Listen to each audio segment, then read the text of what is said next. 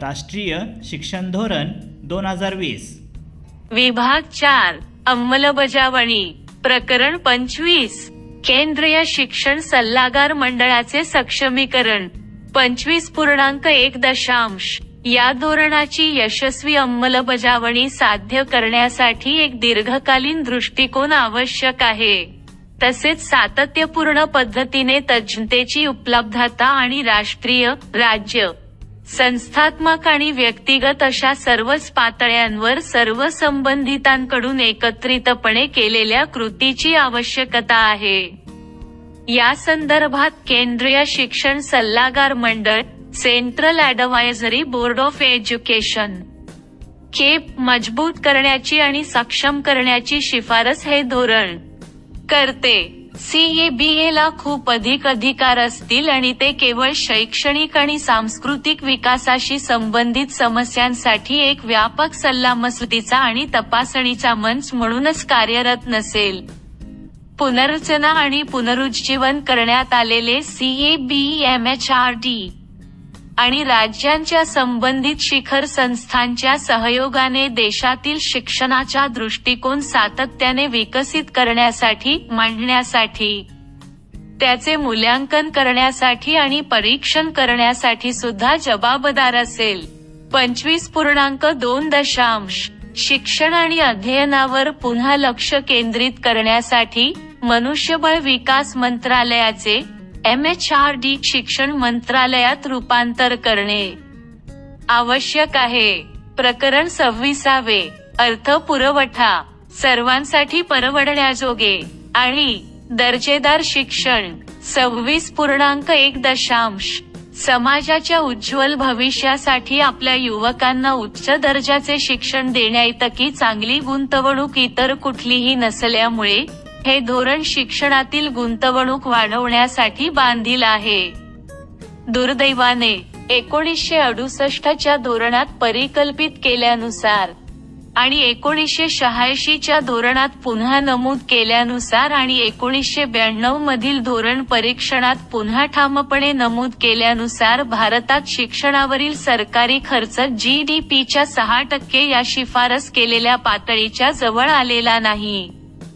भारतात शिक्षणावरील सध्याचा सरकारी, केंद्र आणि राज्य सरकारे खर्च GDPच्या सुमारे 4.43% 2017 ते 18 च्या अंदाजित खर्चाच्या विश्लेषणानुसार आणि शिक्षणावरील सरकारच्या एकूण खर्चाच्या सुमारे फक्त 10% आहे. आर्थिक सर्वेक्षण 2017 ते 18 हे आकडे बहुतांश विकसित आणि विकसनशील देशांपेक्षा खूपच कमी आहेत.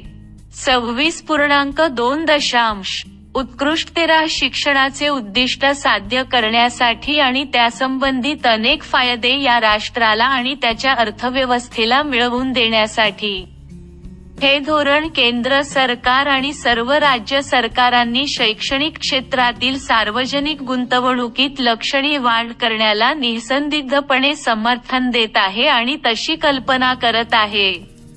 शिक्षण क्षेत्रातील सार्वजनिक गुंतवणूक वाढवून लवकरात लवकर GDPच्या 6% पर्यंत पोहोचण्यासाठी केंद्र आणि राज्ये एकत्र काम करतील. भारताच्या भविष्यातील आर्थिक, सामाजिक, सांस्कृतिक, बौद्धिक आणि तांत्रिक प्रगतीसाठी आणि विकासासाठी खरोखर आवश्यक असलेल्या उच्च गुणवत्तेच्या आणि न्याय्य सार्वजनिक शिक्षण व्यवस्थेसाठी असे करणे अत्यंत महत्त्वपूर्ण मानले जात आहे. 26.3 विशेषतः शिक्षणाच्या विविध महत्त्वाच्या भागांना आणि घटकांना आर्थिक सहाय्य प्रदान केले जाईल जसे की सार्वत्रिक उपलब्धता, शैक्षणिक संसाधने, पोषणविषयक सहाय्य, विद्यार्थ्यांच्या सुरक्षिततेच्या आणि हिताच्या बाबी, शिक्षक आणि कर्मचाऱ्यांची पुरेशी संख्या, शिक्षकांचा विकास आणि वंचित व सामाजिक आर्थिकदृष्ट्या मागास गटांसाठी न्याय्य व उच्च गुणवत्तेसाठीच्या शिक्षणाकरता सर्व महत्त्वपूर्ण उपक्रमांना पाठबळ. या गोष्टी सुनिश्चित करणे. 26.4 प्रामुख्याने पायाभूत सुविधा आणि संसाधनांशी संबंधित एकदाच केल्या जाणाऱ्या खर्चाव्यतिरिक्त हे धोरण शिक्षण व्यवस्थेचा विकास साधण्याच्या हेतूने वित्तपुरवठा करण्यासाठी खालीलप्रमाणे दीर्घावधीत भर देण्याची प्रमुख क्षेत्रे म्हणून निश्चित करते. दर्जेदार प्रारंभिक बाल्यावस्था संगोपन व शिक्षणाची सार्वत्रिक तरतूद. पायाभूत साक्षरता आणि संख्याज्ञान सुनिश्चित करणे. शाळा संकुल क्लस्टर्सना पुरेशी आणि योग्य संसाधने प्रदान करणे. अन्न आणि पोषण प्रदान करणे, नाश्ता आणि माध्यान्ह भोजन. अध्यापकांच्या शिक्षणामध्ये आणि शिक्षकांचा सतत व्यावसायिक विकास यात गुंतवणूक करणे. उत्कृष्टतेस उत्तेजन देण्यासाठी महाविद्यालये आणि विद्यापीठांमध्ये सुधारणा करणे. संशोधन जोपासणे आणि तंत्रज्ञान आणि ऑनलाईन शिक्षणाचा व्यापक वापर करणे.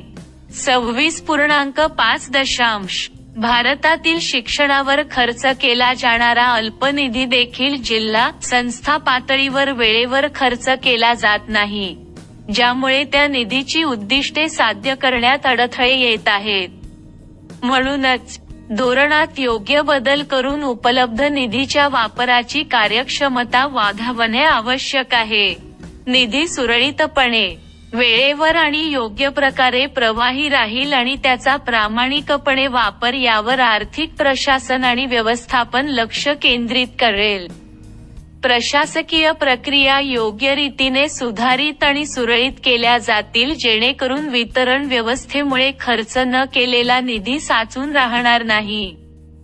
GFR, PFMS आणि अंमलबजावणीकरणाच्या संस्थांना अगदी शेवटच्या क्षणी निधी सोडण्याच्या तरतुदींचे पालन, सरकारी संसाधनांच्या कार्यक्षम वापरासाठी आणि निधी न वापरता होऊन राहणे टाळण्यासाठी केले जाईल. राज्ये HAI ना कामगिरीवर आधारित निधी देण्याची यंत्रणा तयार केली जाऊ शकेल. त्याचप्रमाणे SADG साठी राखीव निधीच्या इष्टतम वाटपासाठी आणि उपयोगासाठी कार्यक्षम यंत्रणा सुनिश्चित केली जाईल. प्रस्तावित नवीन नियामक व्यवस्थेमुळे निधीच्या सुरळीत, वेगवान आणि अधिक पारदर्शक प्रवाहास मदत मिळेल. या व्यवस्थेत भूमिकांचे स्पष्टपणे विभाजन आणि पारदर्शक स्वयंप्रकटीकरण, संस्थांचे सशक्तीकरण आणि स्वायत्ता, आणि नेतृत्व पदांवर उत्कृष्ट व पात्र तज्ज्ञांची नेमणूक या बाबी समाविष्ट आहेत. 26.6 हे धोरण शिक्षण क्षेत्रातील खासगी धर्मादाय कार्याचे पुनरुज्जीवन, सक्रिय प्रसार आणि सहाय्य याचेही समर्थन करते. विशेषतः जे सार्वजनिक अर्थसंकल्पित सहाय्य त्यांना अन्यथा देखील मिळाले असते, त्याव्यतिरिक्त शैक्षणिक अनुभव सुधारण्याच्या हेतूने. कोणतीही सार्वजनिक संस्था खासगी धर्मादाय निधी उभारण्यासाठी पावले उचलू शकते. 26.7 शिक्षणाच्या व्यापारीकरणाची समस्या या धोरणात अनेक समर्पक आघाड्यांवर हाताळली आहे, ज्यात पुढील गोष्टींचा समावेश आहे: आर्थिक व्यवहार, कार्यपद्धती, प्रदान केलेले अभ्यासक्रम व कार्यक्रम आणि शैक्षणिक निकालांचे संपूर्ण सार्वजनिक स्वयंप्रकटीकरण अनिवार्य करणारा सुलभ पण परिणामकारक नियामक दृष्टिकोन. सार्वजनिक शिक्षणात मोठ्या प्रमाणात गुंतवणूक आणि सार्वजनिक व खाजगी सर्व संस्थांच्या चांगल्या प्रशासनासाठी यंत्रणा. त्याचप्रमाणे गरजू किंवा पात्र घटकांवर परिणाम न होऊ देता अधिकाधिक खर्चावर पुनर्लाभ मिळवण्याच्या संधी देखील शोधल्या जातील. प्रकरण 27 अंमलबजावणी. 27.1 कोणत्याही धोरणाचा प्रभावीपणा त्याच्या अंमलबजावणीवर अवलंबून असतो. अशा अंमलबजावणीसाठी अनेक उपक्रम आणि कृती आवश्यक असतात, ज्या अनेक संस्थांनी लयबद्धपणे आणि पद्धतशीरपणे राबवल्या पाहिजेत.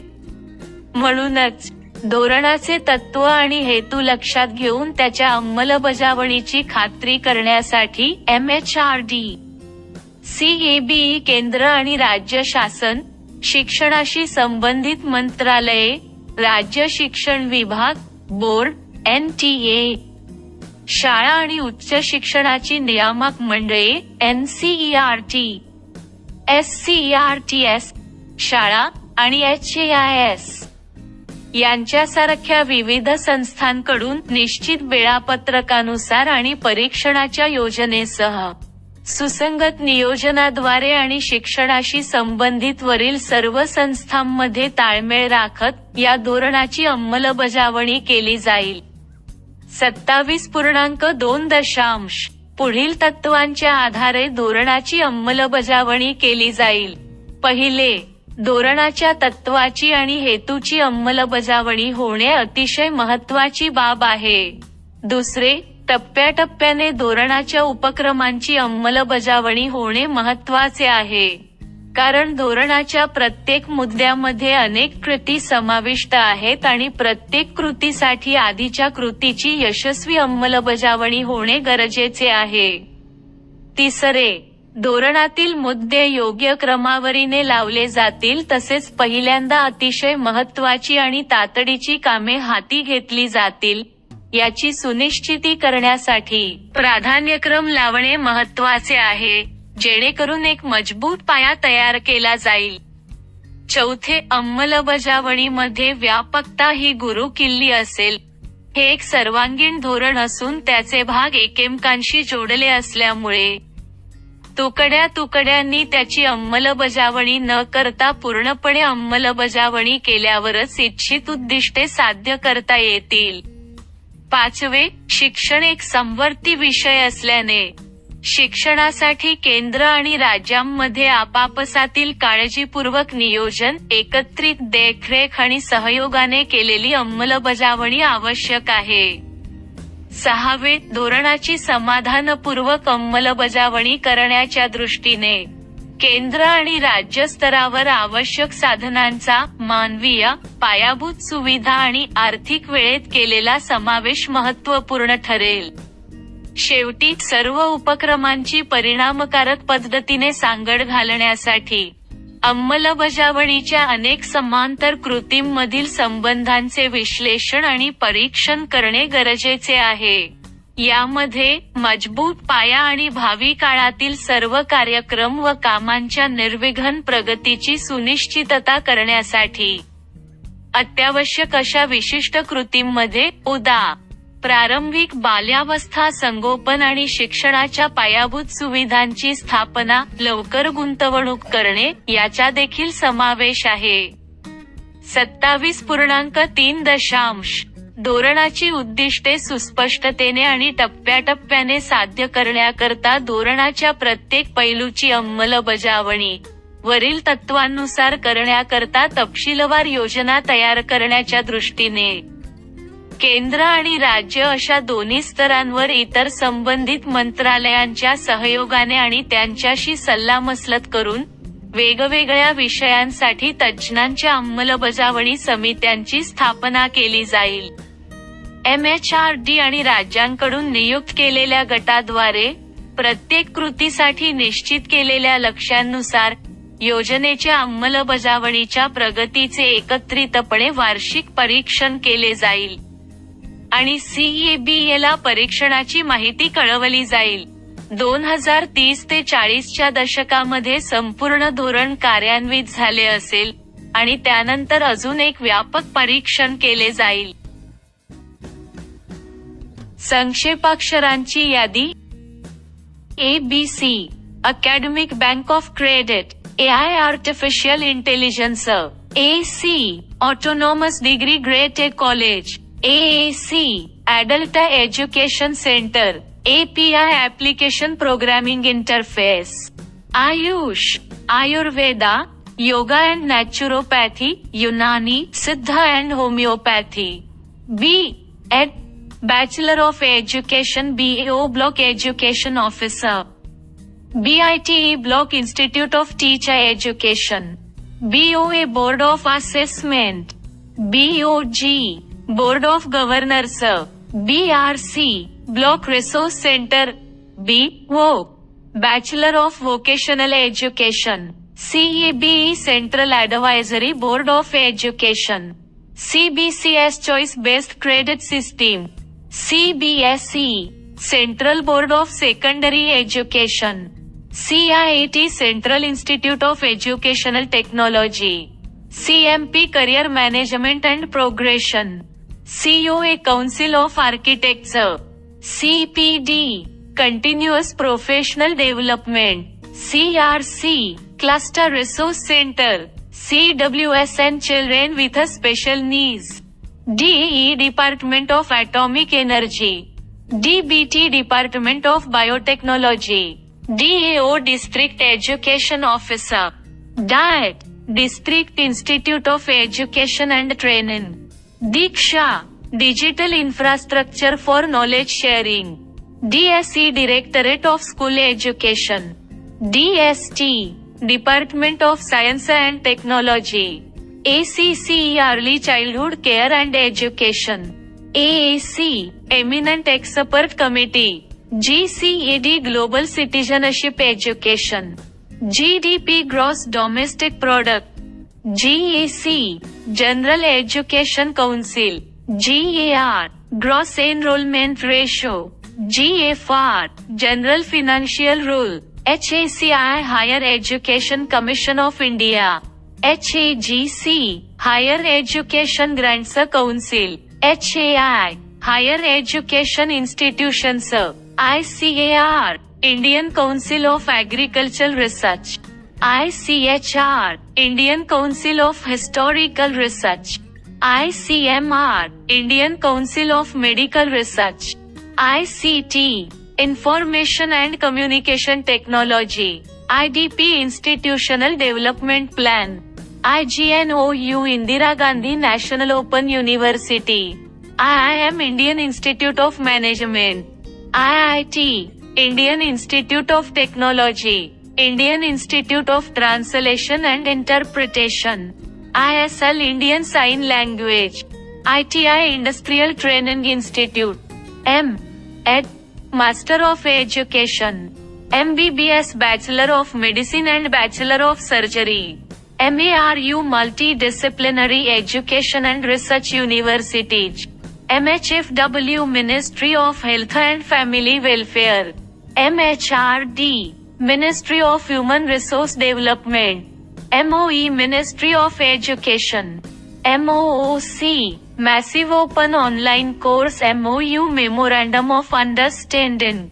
MPhil, Master of Philosophy. MWCD, Ministry of Women and Child Development. NAC, National Accreditation Council. NAS, National Achievement Survey. NCC, National Cadet Corps. NCERT, National Council of Educational Research and Training. NCF, National Curriculum Framework. NCFSE, National Curriculum Framework for School Education. NCFTE, National Curriculum Framework for Teacher Education. NCIVE, National Committee for the Integration of Vocational Education. NCPFACCE, National Curricular आणि Pedagogical Framework for Early Childhood Care and Education. NCTE, National Council for Teacher Education. NCVET, National Council for Vocational Education and Training. NETF, National Educational Technology Forum. NGO, Non-Governmental Organization. NHAQF, National Higher Education Qualification Framework. NHARC, National Higher Education Regulatory Council. NIOS, National Institute of Open Schooling. NIT, National Institute of Technology. NITI, National Institute for Transforming India. NPE, National Policy on Education. NPST, National Professional Standard for Teachers. NRF, National Research Foundation. NSQF, National Skills Qualification Framework. NSSO, National Sample Survey Office. NTA, National Testing Agency. OBC, Other Backward Classes. ODL, Open and Distance Learning. PARAC, Performance Assessment. Review and Analysis of Knowledge for Holistic Development. PCI Pharmacy Council of India. PFMS Public Financial Management System. PhD Doctor of Philosophy. PSSB Professional Standard Setting Body. PTR Pupil Teacher Ratio. R&I Research and Innovation. RCI Rehabilitation Council of India. RPWD Right of Persons with a Disability. SAS State Achievement Survey. SC Scheduled Caste. SCDP School Complex Cluster Development Plan. SCART School Council of Educational Research and Training. SCF State Curricular Framework. SCMC School Complex Management Committee. SDG Sustainable Development Goal. SDP School Development Plan. SADG Socio-Economical Disadvantaged Group. SAZ Special Education Zone. SIOS State Institutes of Open Schooling. SMC School Management Committee. SQEEF School Quality Assessment and Accreditation Framework. SSA सर्व शिक्षा अभियान. SSS Simple Standard Sanskrit. SSSA State School Standard Authority. ST Scheduled Tribe STAM Science, Technology, Engineering and Maths. STS Sanskrit Tharu Sanskrit. Swayam Study Badge of Active Learning for Young Aspiring. TEI Teacher Education Institution. TAT Teacher Eligibility Test. UDICE Unified District Information System for Education. UGC University Grants Commission. UNESCO United Nations Educational, Scientific and Cultural Organization. UT Union Territory. VCI Veterinary Council of India.